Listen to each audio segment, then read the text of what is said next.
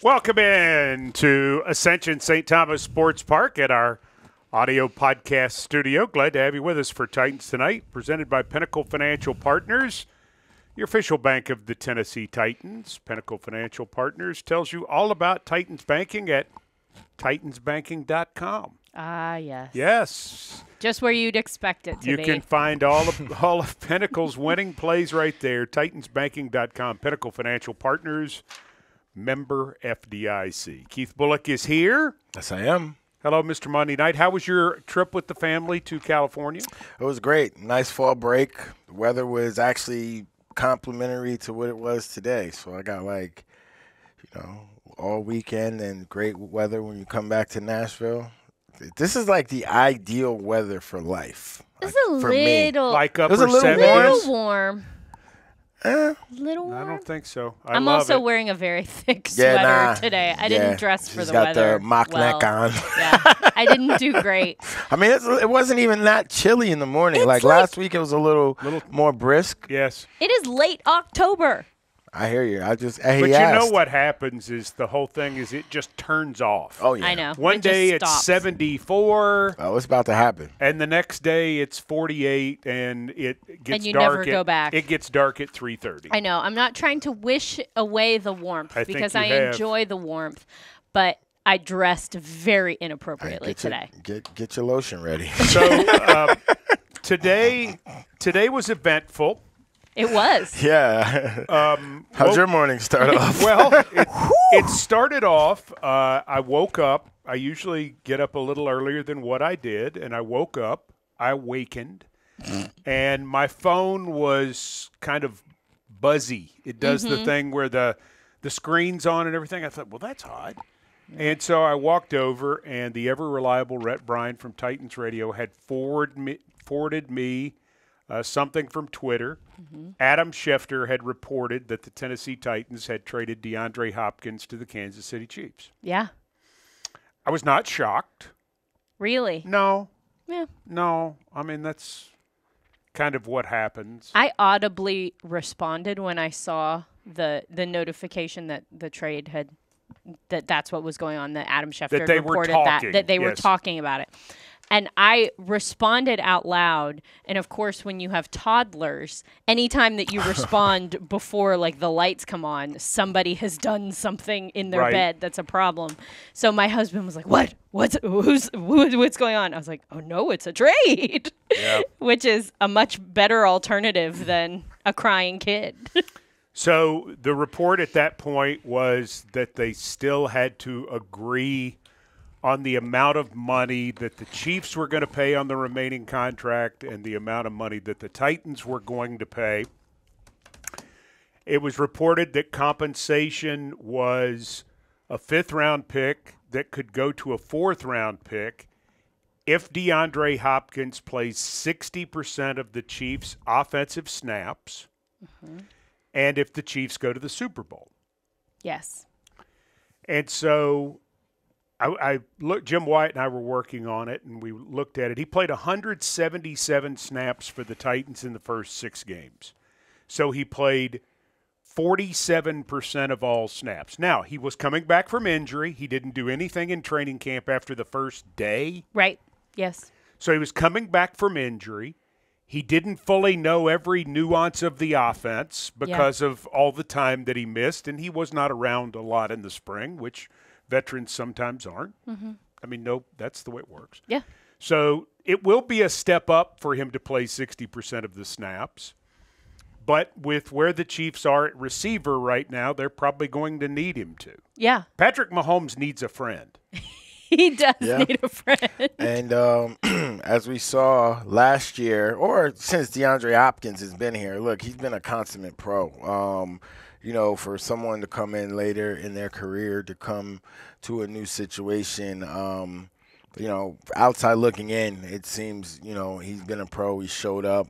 When he first got here, they said he doesn't practice. He practiced. He did everything that he proved everyone wrong that had anything to say about him. So it was, as a former Titan, it was great to have a player of DeAndre Hopkins' caliber, here with this team and to, help some of these young guys in the way. And he embraced that, older veteran role. So, now it's time. And he left some examples, too. So now you just hope those examples he left, you need other veterans that are here to step up and, take that leadership role, because that's a void. Sure. He's leaving a void in that locker room. His presence was felt daily. So it's one of those things. Even with Ernest Jones, he wasn't here that long, but his presence was felt. He came in. He was one of the guys. That's how it is, especially when, I'll never forget. Man, it was one of those. It could have been 06 or something. Whenever Tony Brown just got here, and we were playing the Indianapolis Colts, and we weren't that good. And maybe Tony Brown got here on a Tuesday or a Wednesday, and we just had a mentality. We were always going to fight, and I think we were down, whatever it was. And, Tony, I just remember it was a TV timeout. He's like, okay, I like it. I can play with you boys. He just got here, 4 days ago. I was like, MF, you ain't got no choice. You know what I'm saying? You're in it, So it's almost like the same thing with Ernest. That's just how it works. It doesn't matter. Even who's the young man that got here today? Jerome Baker. Jerome Baker. Look, he's going to get it. It's like, look, we're 1-5, bro. And nobody likes 1-5 anywhere. So you get in where you fit in, get in this foxhole, and we're going to see what type of guy you are. I think this is the time of the year. Well, and in this position, I've been 1-5. I've been 0-6. I've been 1-4. And this is when the red gloves come off and you got to put the black gloves on, because, it's, nothing's cute anymore. Nothing's cute. And as, someone, I was locked into my contract, so it's like I'm a sore loser, and I never slighted myself, because other people had done it up until that point. As an athlete, anything you do, I'm sure we've all sitting here been slighted to, and then you prove everyone wrong. So that's what these guys are involved in now, the Titans as a team. So I don't know who the person or the people are. But and I don't even know what's going on within, the locker room. Once in one of the years we were losing, I remember some of the younger guys couldn't wait for practice to be over to come into their locker room to restart their game in Mario Kart, because that's what was going on, playing video games. And yeah, all right. So what I have to do, that's when, you've seen things in the past. I remember we weren't playing well my second year here, and Eddie Robinson, he unplugged all the video games in the locker room and took the ping pong paddles and the pool sticks, because we're here to work. We're not here to go play video games. We're not here. You can do all that stuff when you get out of the building, but here we have to figure out as a team, coaching, players. Coaches give the assignment. They instruct us on what to do. Now as players, we spend a lot of time together. Are we all, after practice, rushing to get out of here to get to our respective after work places that we just chill and, decompress? Or are we going to go in here and watch this film for 40 minutes and figure out how we're going to get better on defense, help our young guys that might not understand? Or we might have a guy that has to play this week and he doesn't know, really, I'm not confident, so you need to come in here with me and learn what to do. And those are the things, those are the foundations. And I'm not saying they're not doing those things. I'm just saying, based on my experience being in these situations, yeah, it sucks, but ain't nobody coming to save you. A.J. Brown ain't coming back in here. Steve McNair, Eddie, nobody. Right. King Henry ain't coming back. So it's on everybody in this building right now to come together and figure it out. Go ahead. When you walk into a new locker room, especially in the middle of the year, especially one that it is in the situation that the Titans find themselves in right now, is it harder to find your place because there's so many things that are maybe already established? This is how we do things. This is kind of how the roles shake out. Or is it easier because there's clearly some things that are still kind of shaken? I think, honestly, and it's easier because you're being bounced around. Obviously, you still have some type of value, but the team you're on didn't feel you had that. So now you're in a new situation that team's welcoming you, and if they're putting you in the role that they expect you to perform, I would relish that, because this is the type of professional sports. You're only going to get so many different opportunities. So if they didn't think he could get it done in Seattle, then I'm coming here to be the man. You got to have that mentality, especially if you're a starter in this league, because the next guy wants your spot. So look, we had it goes back to college for me. Like, it was one of those things, like, you could bring the baddest person on the planet to compete with me at my position, and he's not going to beat me out. It's just not going to happen. You know what I'm saying? So I think that a lot of guys have similar mentalities when it comes to that. So I think when you come into a new situation, you don't know anybody. You might know a couple people, but you want to show and prove. You want to show and prove that you belong here. They made the right pick, and that whatever, we're 1-5, but I want to help us get the first win, our second win.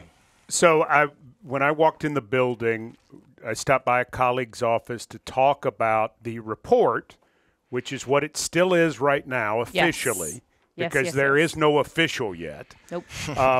The report of the DeAndre Hopkins trade. So we visited for a few minutes. We talked about work and some other things going on. I started back toward my little area, and I stopped by Amie's office, and she looked up from her computer, and she goes, "We've traded Ernest Jones. It's being reported we've traded Ernest Jones." And I thought at first, I thought you were kidding with me. I thought that would have been a very funny joke. But you had this bizarre look on your face, and then the report comes out that the Titans have dealt Ernest Jones to Seattle in exchange for linebacker Jerome Baker and a 4th-round pick. Correct. And so, again, neither of these trades have been made official yet, because things have to happen for them to finish. And the mechanics of these things, sometimes a contract has to be rewritten so somebody can be dealt. Mm-hmm. And when a contract is rewritten, a player has to be on the roster for a specific period of hours or whatever afterwards. Or you could be holding off until somebody passes a physical, because you're like, okay, we don't want to get in this mess and make all these comments, and then so-and-so gets somewhere and fail a physical, or so-and-so comes here and fails a physical.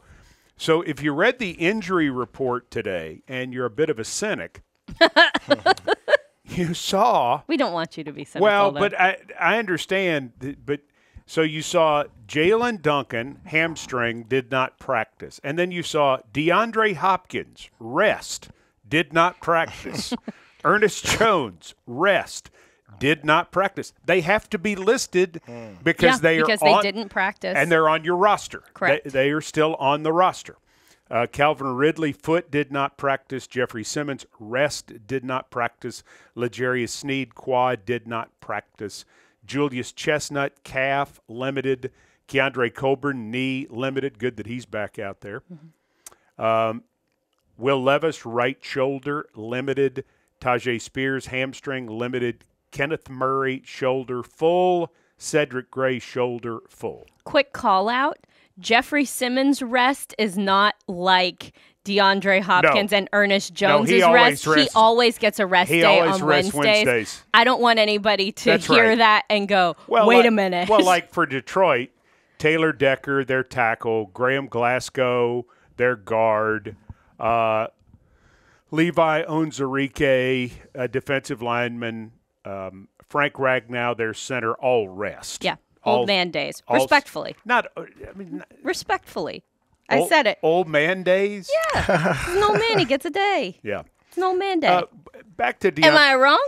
I never got him, but yeah, I look. Hey, some people need him. See? DeAndre Hopkins was very kind to us. He was delightful. And so I'm appreciative of what a professional he was to us. Because he's a legendary figure. He is a guy with 57 more catches, will reach 1,000, and he'll probably get them in Kansas City. So whatever, it was for whatever period of time he was here, which I guess was about 16 months total. 16 months, always a Titan. He was in. I mean, he bought in. He was in. He likes Nashville.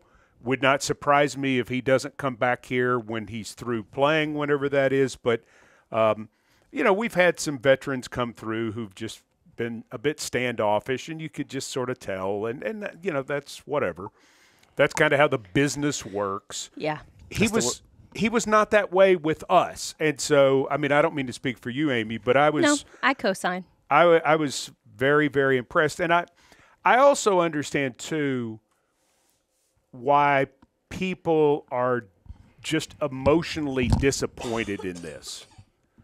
Because you think about with him, he comes in and he catches 75 balls for over 1,000 yards, and you see the great game he had with Will Levis against Atlanta, and some of the things that he does. He played so well in the Monday night game that the team won a year ago.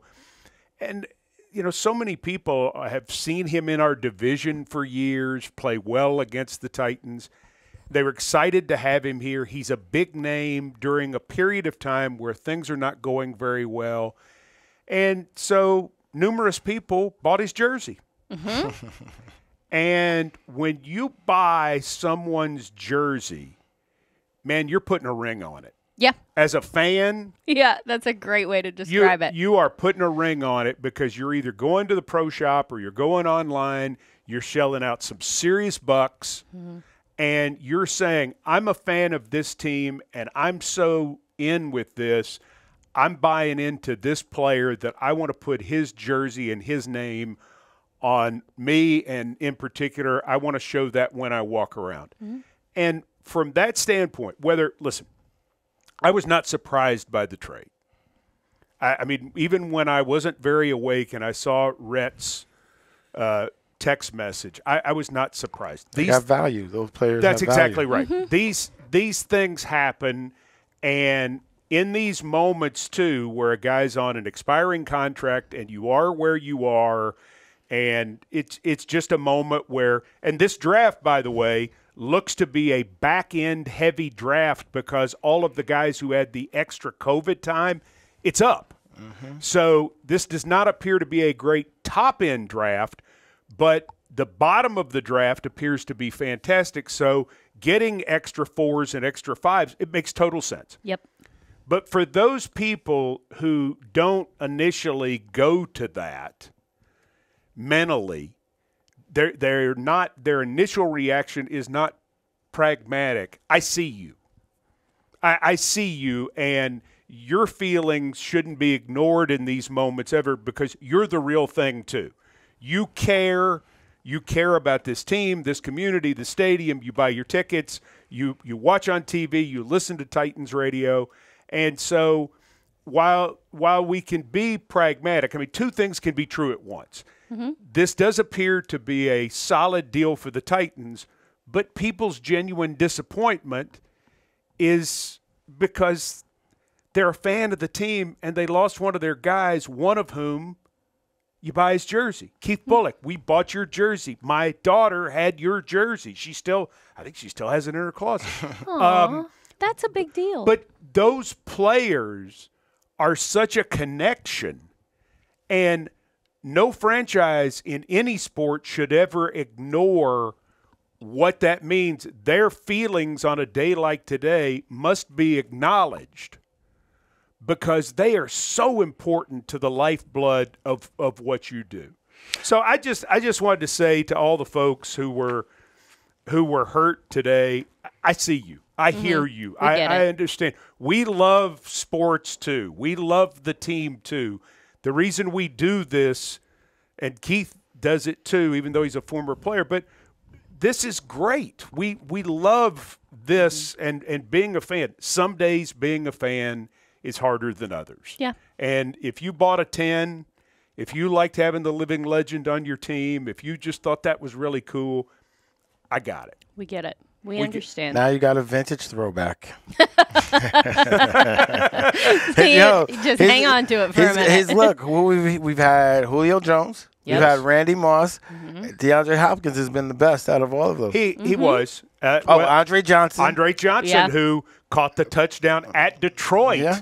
How timely. In 2016. So I just have to say, my sentiments are exactly the same. I started off, but not as eloquently said and spoken as you, and I didn't take the fans into consideration as much. But I think both things are true, and the people on social media who are pointing out that a deal is a good deal or that the Ernest Jones deal is – I mean, I never met Ernest Jones. You did. He's very nice. I believe you. It's another one that's kind of like, oh, man, I really liked him. He was here for like 3 weeks, right? No, he was longer than that. Long enough to be friends. She interviewed him. Very nice guy. We'll never get to use it now, but at this point, we should send it to Seattle. They can use it. It was a great interview. And then they could have somebody drop in a woman's voice every time you say, I'm so glad you're here in Seattle. Yeah, I might not have said Titans ever. They could probably use it. They cut away Seahawks. Yeah, it was pretty evergreen. Get that footage up. Get that footage up in the next 10 minutes, Ash. But that part of it. The human part of it is real. The emotional part of it is real. The attachment that you feel is real. But for what we like to do, it's great to have those kind of players. Because it's when you tell a story, you need a star. You need a heroine. You need a superhero. You need those people, which is why Keith Bulluck was so valuable to what we did all those years. Because, I mean, when you pulled the Mr. Monday Night thing in 2007, you gave us the greatest storyline. I mean, it was fantastic. It's like wrestling. Like professional wrestling. It's a lot. Yeah, it was a storyline. I mean, let's put it this way: you were Stone Cold Steve Austin. I like that. Where are my beers? But you really were, because you could be the good guy and the bad guy at the same time, which was fun. But I don't know. I've just seen things throughout the day from people, and I know how much they care, and I just don't want anybody calling them foolish or less than for not seeing the big picture. The big picture's true too. Being seen, though. I feel like the big picture is being seen. Right. Yeah. You know, like it's unfortunately not the picture everybody wants to see, but if you are really in tune to it, sure, you can see it. Sure. Yeah. All right. We need to get a break, don't we? Yes. Yes, we sure do. Okay.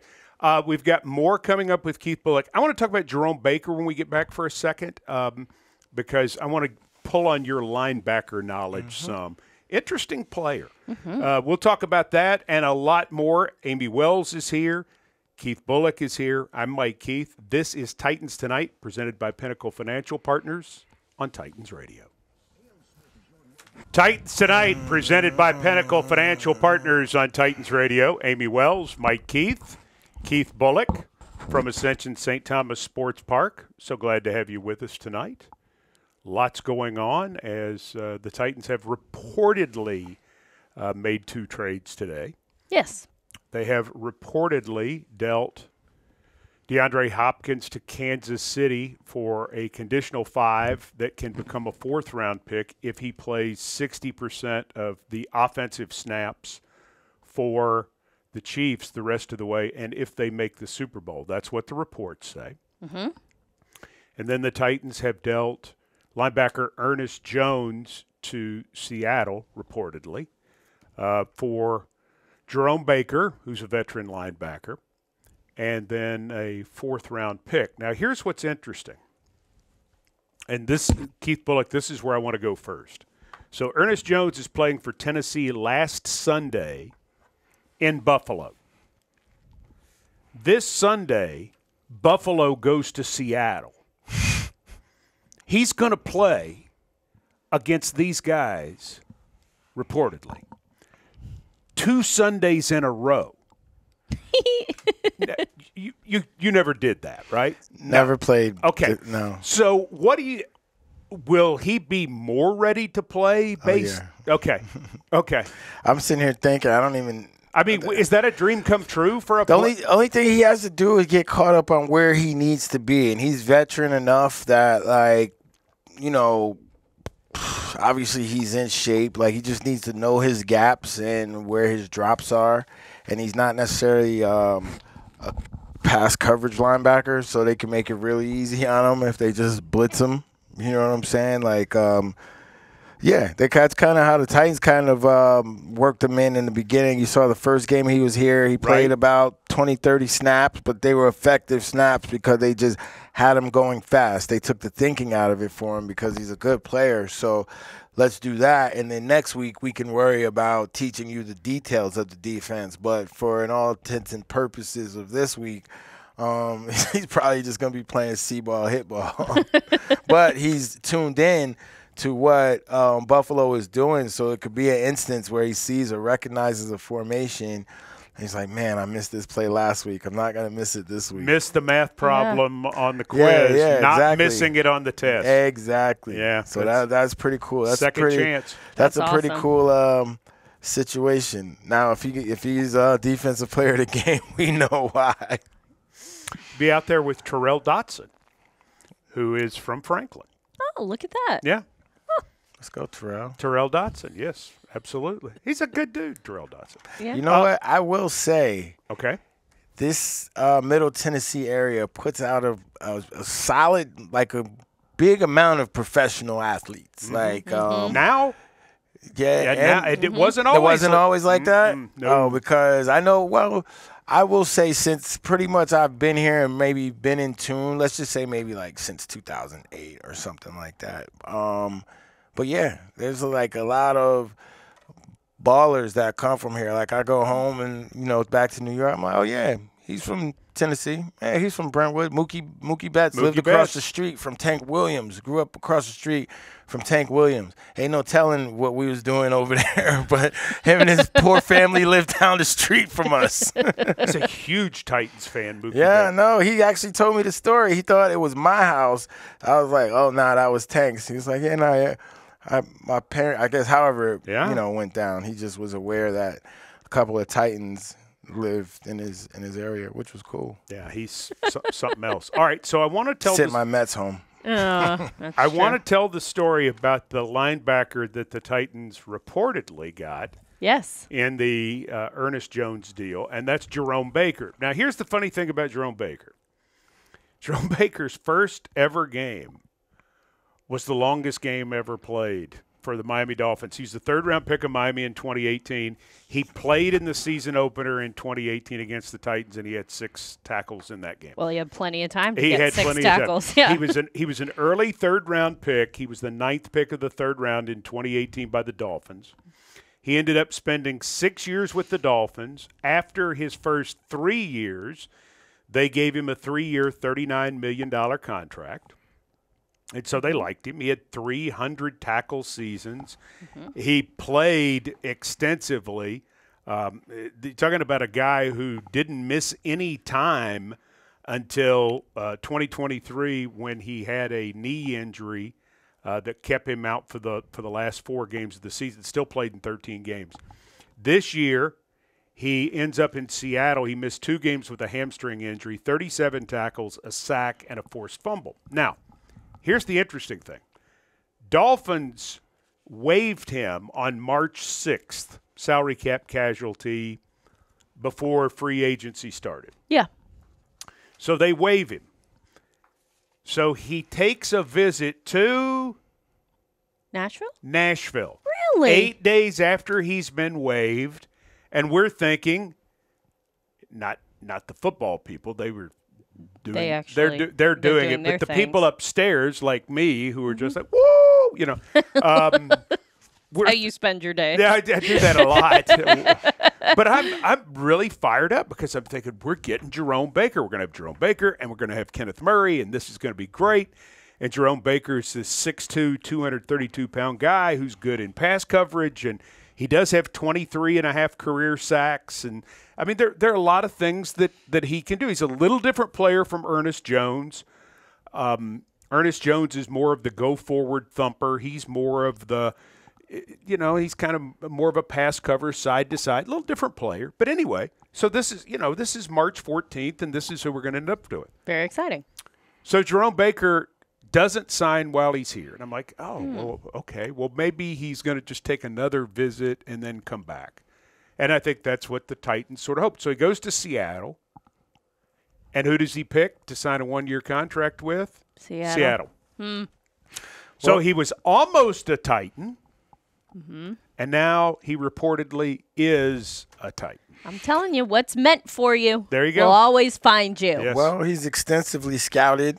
Like you read off, he has 37 tackles to, Ernest Jones is 44. Right. Obviously, you say Ernest is more, the downhill guy, whereas, Murray's a downhill guy as well. Well, that's it. The feeling some people had was that putting a guy like Baker with a guy like Murray would be the perfect pairing, that you didn't really want two of the same thing. But, I mean, listen, I'm not knocking Ernest Jones. He played very well. Yeah, absolutely. It's really what you want and what you need as a defense. If you have and can, get something for Ernest Jones, who is a downhill thumper similar to Kenneth Murray, and replace that with someone that is a tackler but also is good in space and in coverage, why not get that? You're getting an extra underneath cover guy, and you're getting a draft pick for your next year. Well, and part of it is financial. Jerome Baker's making a lot more money than Ernest Jones is, because Ernest Jones is in the last year of his rookie contract. Jerome Baker was a free agent on the market, so there's a different price point that is what adds – I'm just surmising – but normally that's what adds in the draft pick, not because you're saying one player – right. Yeah. Not that you're saying one player is so much better than the other. It's not like the Titans are taking a lesser guy necessarily. It's a price point. You're taking money. You're helping Seattle in that way, and you're giving them a player in Ernest who is incredibly – so it's compensation. It's compensation for dollars. Right. Draft picks are currency in the same way that money is currency. And salary cap room is currency. And if you're giving up some of your salary cap room to free them up to potentially do something else, because the trade deadline isn't until November 5th. Correct. So my question in all of this big wind-up, and I apologize for that. No. How much can Baker help the Titans quickly? That's tough to say. Defense is playing well, but they're going against, two running backs in Jahmyr Gibbs and Montgomery that's, they're very, very, very elite, especially this year. So coming in, learning a new scheme or learning a new defense this fast, I wouldn't put too much on him. If he's able to go out there and make some plays and, keep everything intact, what I mean by that, Titans haven't really been giving up too many explosive plays in the run, minus that Green Bay game. If they can come in and play great run defense, Titans typically play good run defense. I don't think that they'll miss a beat. But that's to be said and to be determined, because it's very simple. I remember my first game with the Giants, and I was out of my gap. Like, I was just lined up one gap over, and, D'Angelo, whoever the running back was at that time, took the ball 40 yards, and that's how fast things happen in the NFL. You're out of your gap by one step, they hit it, and they're gone 40. And, that was the only big run we gave up that day, but that was my MA. So in this league, it's as simple as not being in the gap you're supposed to be in. So if they're gapped up right, I'm sure, look, he's playing behind, Big Jeff and Tavondre and, Harold Landry. They got some dogs on defense. So like I say, he's going to have to it's just going to happen. They're going to have to, because there are some alphas on this Titans defense that, if he's not playing up to speed, I'm sure they'll let him know. That's how it works. The free agency story is interesting to me. And what I'm flashing back to is, do you remember when the coaching staff kind of first came in? They're getting ready to go into free agency. They're getting ready to go into kind of the pre-draft evaluation process. And they're talking about their kind of their outlines of what a Titan is in every single position. The fact that Jerome Baker is someone that they brought in for a free agent visit says to me that they've known that this guy could be a Titan. They clearly have an idea of what he can do, how he could fit into this defense. Denard was here then the same way he's here right now. And Frank Bush was here then, Yes. the linebacker coach. Exactly. Frank Bush was his linebacker coach in 2018, his rookie year in Miami. So they know how to put him in positions to be successful, even if it's not having the entire defense installed in his brain right this second right now. They know how to utilize him, and they know what he does well, hopefully to put him in positions where he can be successful right away. All right, so Keith, I have another one for you. So I mentioned he missed 2 games with a hamstring. One of the games he missed for Seattle was week 4 at Detroit. All right, so he didn't play in that game. Yet I would imagine a guy who is – and he was back the next week. So are you still engaged enough at that point as a player that you're going to pick up things in meetings? I guess what I'm asking is, what are you doing? And was he doing something most likely that he could – theoretically apply this week to getting ready for Detroit now that he's reportedly a Titan? Yeah, I mean, definitely if he was in tune that week, it just depends on – since he came back so fast, it could definitely be one of those situations where he had his treatments early and then, you know, he was maybe questionable all week. So if you're on the questionable list, you're always going to be in the meetings and things of that nature. So he could definitely have retained some of that game plan from the Detroit game back in week 4. So that would definitely be helpful to him, especially getting into this system, but having some knowledge on what they like to do. So you're like double studying. So, okay, to answer your question, he was doubtful in week 3, but in week 4, he was questionable. Yeah, so he definitely was involved. When you're questionable, you know, you typically – it's a regular week of practice for you. They see where you're at. By Wednesday or Thursday, they're gonna know and probably make that decision on Friday. All right, we need to get a break, and then did you want to say anything else? No, I think a break is a great idea right now. Okay. I think that's a really good time. We're having some good discussion here tonight. We are. Hope people are listening or watching. I hope they're engaged and enjoying Titans Tonight with Keith Bulluck, presented by Pinnacle Financial Partners on Titans Radio. Coming up on Sunday, the Titans will go to Detroit to play the Lions. The Lions are 5-1. If the playoffs started today, they would be the number 1 seed in the NFC. Wow. Wow. Here's a good one. The Lions have not started 6-1 or better since 1956. That was a while ago. That's nearly, 70 years ago?